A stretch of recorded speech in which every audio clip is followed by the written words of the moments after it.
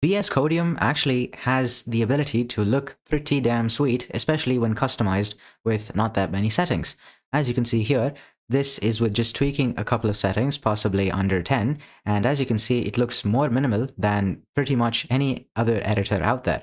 And not just that, but it being VS Codium, you also have access to pretty much any of the different functions that VS Code would normally have, whether that be the plethora of different extensions that you could possibly have, or whether that be access to a workspace that you can operate in, something like an IDE's projects. Okay, all of that, all of the functions of VS Code are still accessible, whilst it looks pretty damn beautiful to show off in your screenshots. Now, by default, it's not going to look this way. So here's what we're going to do. I am going to, first of all, open this config. Okay, let's just go to config. And in here, I will move the thing. I'm just going to copy this and I will rename it to vscodium.back.back. So basically what this is going to do is just completely undo the settings that VS Codium is supposed to have, and that's going to give us a blank slate to work with. And guess what? That blank slate is going to look something like this. Now, seems like still a couple of things remain from the past setup that I just shown you. Like, for example, that would be the icons that I've installed, the icons along with a bunch of different themes, but not to worry, that is something that I will walk you through and show you how you can set up for yourself as well.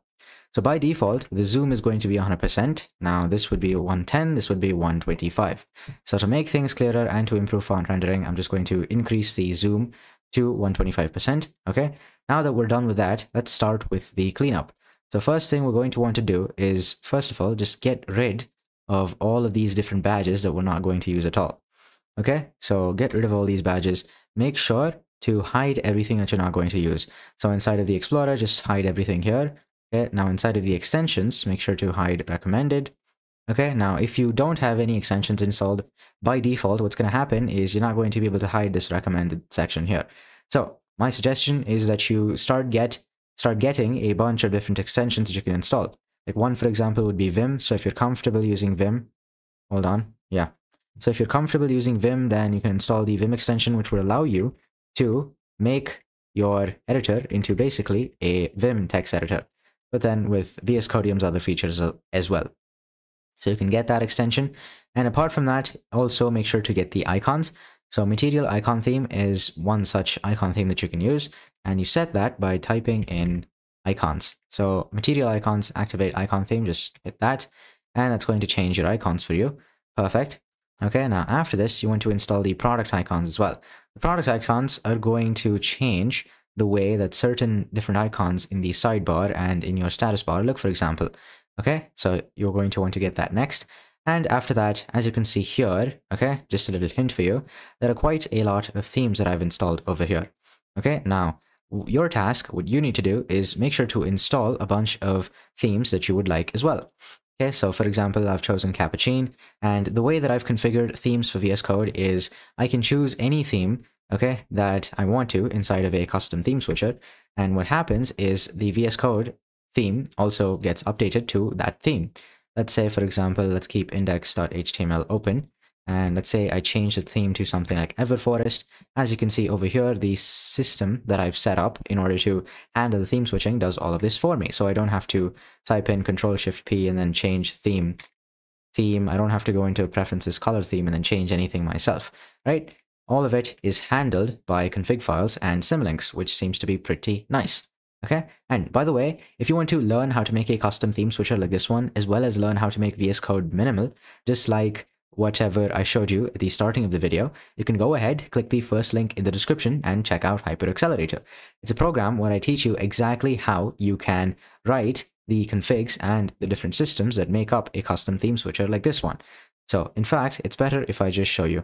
As you can see here, it's over 10 hours of video training, okay, where I teach you exactly what you're supposed to do, from click this button to write this line of code. And not just that, I don't just give you the different parts of the setup and then ask you to figure it out yourself. I explain every single part of it so that in case something breaks, or in case you want to update it, or in case you want to do more stuff like extend the functionality of your setup, you can do that as well. And that is exactly why I've prepared slides like these at the start of every single lesson, okay, every single thing, that video you can see here. Not just that, I also explain the code part of this custom theme switcher sometime here at the end. Okay, about an hour and 40 minutes in. So if you want something like this, you can go ahead, click the first link in the description and check out the program. Now, let's get back to purifying VS Code of all of this. And by the way, if I say VS Code or VS Codium, it all means the same thing, okay? VS Codium is just VS Code, but with the telemetry removed. Now, let's do this. Next thing you want to do is type Control-Shift-P and make sure to get rid of the status bar.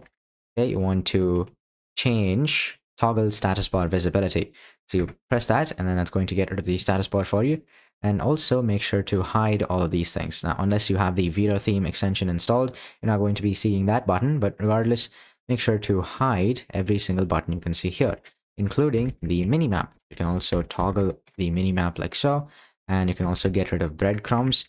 Breadcrumbs are these little things that allow you to navigate between different parts of a file, for example, or different, yeah, that's it.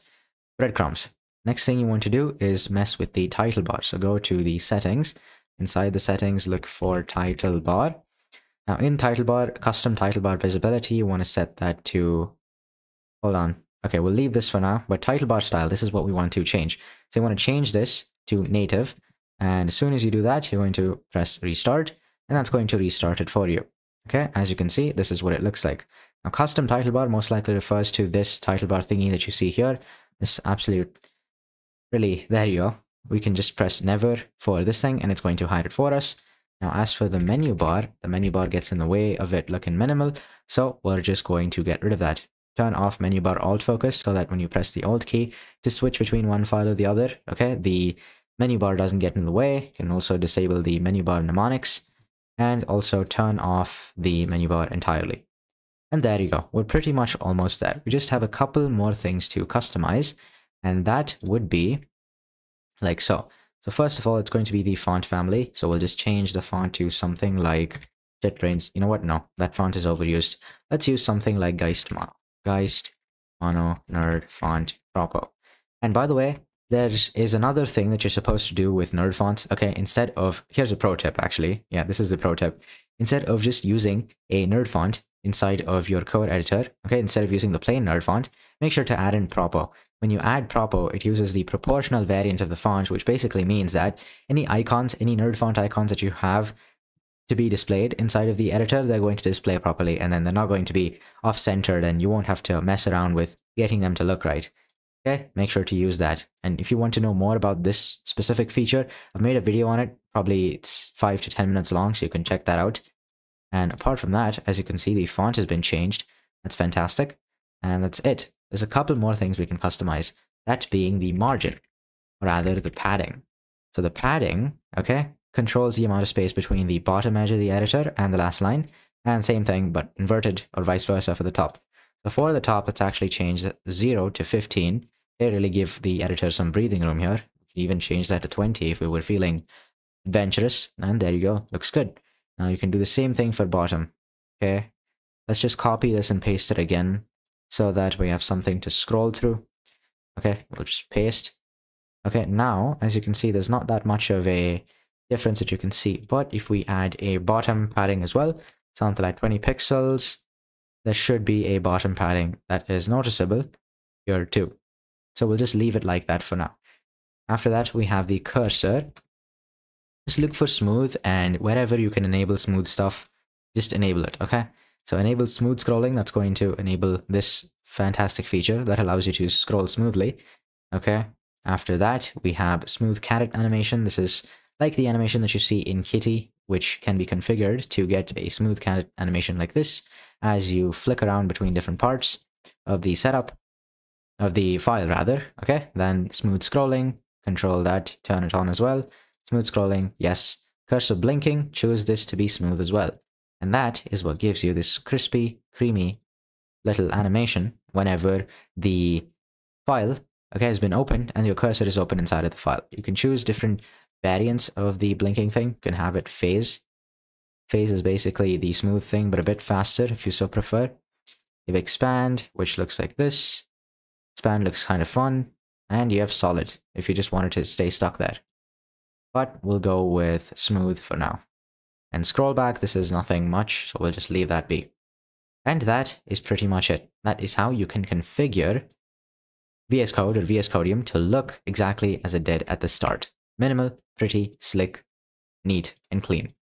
One last thing that you can do is get rid of any other buttons that you see here. If you want, you can get rid of the activity bar, really just focus in on one thing. So you can turn on activity bar, hide activity bar, gets rid of that. You can also get rid of this run code thing. This is code runner, so if you don't have the extension installed, you're not going to be seeing that anyway. And that's it. This is exactly what we saw at the beginning of the video. As you can see, I did it right in front of your eyes and got the same exact setup. That's it. That is how you can customize VS Codium or VS Code to look as pretty as this. Also, if you want to learn how to make a custom theme switcher like this one, where all you have to do is just press a single button and then just watch the entirety of the rest of your setup adapt to any theme that you so choose, okay? Like for example, okay, it's much better if I just show you inside of here. No, I would not like to update, so get out. htop, let's just run htop in here. Looks kind of cool, right? Looks amazing. Let's put this to the side. Now, watch. I'll change it to something like Nord. And as you can see, the update is pretty much instantaneous. Lightning fast update so that you can do this sort of stuff. If you wanted to change the wallpaper, you can do that as well. There's a transition between the theme changing and wallpaper changing. It's different so that you can tell what exactly has been changed. All that sort of stuff I teach you how to implement, and don't just give you the DOS files and ask you to figure it out yourself. So if you want that, go ahead, click the first link in the description and check out the program. If you liked the video, hit like. If you loved it and want to see more like this in your feed, hit subscribe, and I will see you next time. Stay rising. Mwah.